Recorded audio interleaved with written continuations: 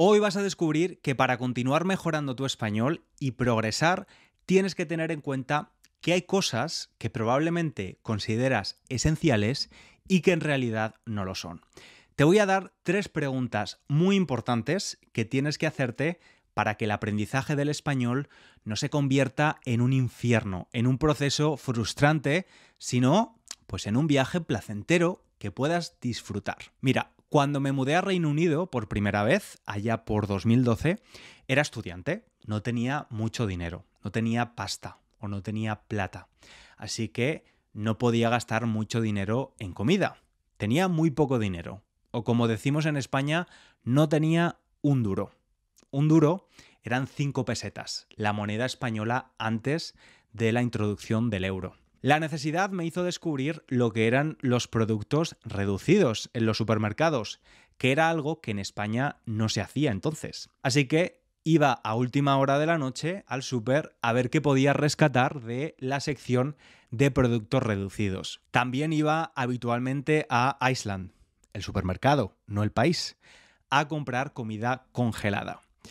Si no recuerdo mal, podías fácilmente comprar una pizza congelada o una ración de lasaña por 1 libra.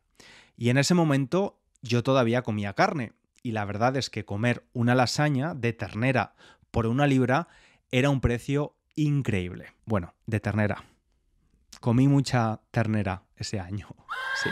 Y antes de continuar mi historia, tengo que recordarte que ahora mismo, y hasta el viernes 19 de enero, están abiertas las inscripciones a mis 3 cursos online de diferentes niveles. Si quieres mejorar tu español conmigo, esta es una buena oportunidad para hacerlo. En la descripción del vídeo tienes los links. Y si no sabes qué curso es mejor para ti, puedes hacer un test y te haré una recomendación. El caso es que cuando acabé la universidad encontré un trabajo en Londres y me aburguesé. Me hice burgués. Con mi salario de 1.000 libras al mes decidí que era el momento de subir un escalón en la escalera social y empezar a comprar en un supermercado que había sido territorio inexplorado para mí hasta entonces, Waitrose. Un supermercado algo más caro. Como mi salario era prácticamente el salario mínimo y además el 50% de este iba destinado al alquiler de mi habitación, una habitación preciosa de 2 metros cuadrados, pues tenía que continuar siendo cuidadoso con los gastos, con cómo usaba mi dinero. Así que empecé a ir a Waitrose, este supermercado que yo veía como algo aspiracional, exclusivo para los rich and famous, para los miembros de la familia real. Pero lo hice hackeando el sistema capitalista en el que vivimos. Y tú te preguntarás, César, ¿cómo hackeaste el sistema capitalista en el que vivimos comprando en Waitrose? César, ¿cómo hackeaste el sistema capitalista en el que vivimos comprando en Waitrose? Pues con esta tarjeta. Con esta tarjetita, señoras y señores, esta tarjeta de Waitrose es gratis y sin embargo me ahorraba casi 1.000 libras al año. Y es que tenían una oferta. Compra cualquier cosa y te damos gratis un café para llevar. Entonces yo, cada día, antes de ir a la oficina, entraba en Waitrose, compraba algo de menos de 1 libra, por ejemplo, un paquete de chicles, un croissant, algo así, y con esa pequeña compra podía llevarme un café con leche gratis cada día.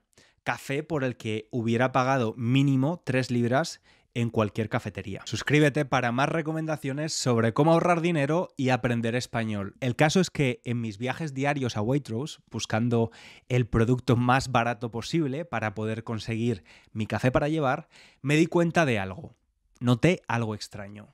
Ya sabes que todos los supermercados tienen una línea de productos de marca blanca.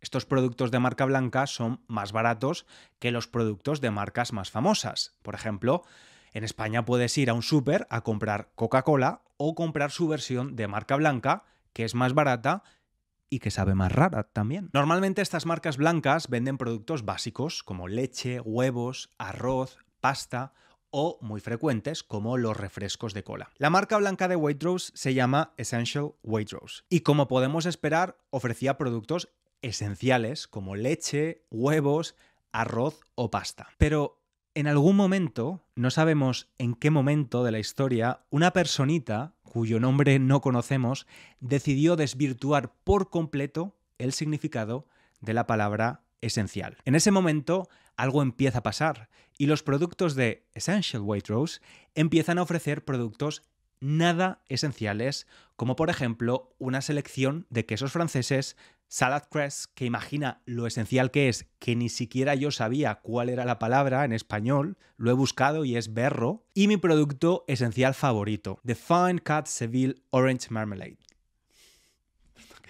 O sea, yo me imagino cómo es la pirámide de necesidades de Maslow de la persona que introdujo este producto en Waitrose. Entre las necesidades básicas y las de seguridad tiene su mermelada de naranja de Sevilla de corte fino. Ahí, justo ahí. Imprescindible. Fair enough. El caso es que como profesor de español y después de haber enseñado a cientos de estudiantes estos años, me he dado cuenta de que hay preocupación excesiva por cosas que no son esenciales cuando se aprende español.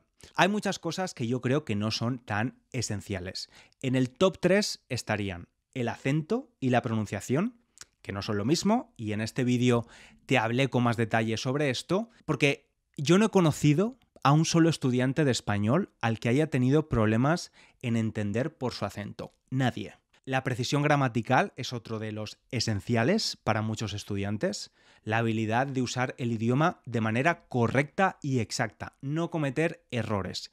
Y el número 3, la necesidad de tener un conocimiento exhaustivo del vocabulario. Saber muchas palabras, memorizar todas las palabras nuevas que aprendas. Y hay muchos más ejemplos. De hecho, cuéntame si a ti te preocupaba mucho antes algo y ahora piensas que no es tan importante, tan esencial. Escríbelo en comentarios. Por cierto, importante, aquí no estoy diciendo que mejorar tu pronunciación, reducir tu acento, ganar precisión con la gramática o mejorar tu vocabulario no sean buenos objetivos. Son buenísimos objetivos. No se trata de no querer progresar, sino de saber qué es lo esencial en cada momento. Lo que te digo es que, desde mi punto de vista, tienes que hacerte estas preguntas. La primera es responder con honestidad a ¿es esto esencial? Mira, hemos hablado ya de la pronunciación. Cuando yo empecé a vivir aquí me di cuenta de que tenía un problema y es que había muchos sonidos en inglés que no podía y no sabía reproducir. Esto provocaba confusiones y malentendidos. Y me di cuenta de que sí, era esencial para mí mejorar esos sonidos, trabajar y esforzarme en producir sonidos similares, no iguales, a los del inglés. Pero estudiante, no pronunciar la R no va a hacer que no te entiendan. Te lo prometo, hay personas hispanohablantes que tampoco lo pueden hacer y se les entiende perfectamente. La segunda pregunta que me haría sería, ¿es esencial en este momento, en este nivel o etapa en la que estoy? Imagina que en lugar de hablar de español hablamos del deporte. Una persona nunca ha ido al gimnasio y se inscribe porque quiere mejorar su forma física. ¿Verdad que no sería realista ver a esa persona hacer muscle-ups en sus primeros meses? Lo que necesitaría sería incorporar ejercicios más avanzados de forma progresiva. Y recuerda que lo esencial va cambiando dependiendo del nivel en el que estés. Y la última pregunta sería, ¿es esencial para mí? ¿Para lo que yo necesito?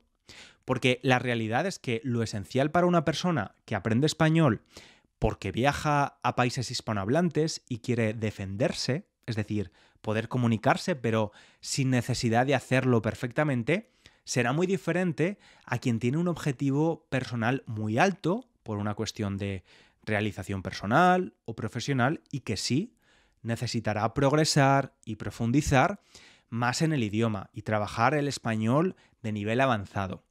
En el caso de nuestros cursos online están pensados de esta forma. Por ejemplo, ¿qué necesita un estudiante de español principiante pero cerca del nivel intermedio? Pues lo esencial es ganar claridad y seguridad con el idioma. Que con pocos ingredientes, los ingredientes esenciales pero versátiles, puedas crear muchas recetas. Y por eso el inglés y yo te vamos a ayudar.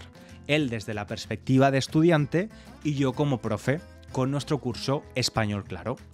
Español Ágil es el curso para estudiantes que ya tienen un nivel intermedio, pero necesitan consolidar lo que han aprendido antes de dar el salto al nivel avanzado. Ganar agilidad, no tener que pensar si es esta u otra preposición, este u otro tiempo verbal, automatizar su español. Y por último, Español Pro para estudiantes cerca del nivel avanzado o ya avanzados. Este curso, si fuera un producto, sería la mermelada de naranja de Sevilla de corte fino. Porque si tienes este nivel y quieres o necesitas continuar mejorando, vas a necesitar conocer los matices, esas pequeñas sutilidades del idioma que marcan la diferencia. En cualquiera de los 3 cursos usamos el mismo sistema, estructurado y progresivo. Y lo más importante, si te inscribes, estarás dentro de una comunidad muy participativa de más de 2.500 estudiantes y un grupo de profesores con experiencia. Estamos ahí para resolver tus dudas de las lecciones si las tienes. Recuerda que las inscripciones cierran el viernes 19 de enero. Y yo me despido de ti recordándote algo que sí es esencial para continuar aprendiendo: el contacto frecuente con el idioma y hacértelo fácil, que todos estamos muy ocupados. Te recomiendo echar un vistazo, o mejor dicho, una escucha, a cualquiera de mis podcasts, para que estés en contacto con el idioma en cualquier lugar. Mi objetivo con los podcasts es que no solo aprendas español, sino ir un poco más allá. Gracias por verme, por escucharme y un abrazo grande.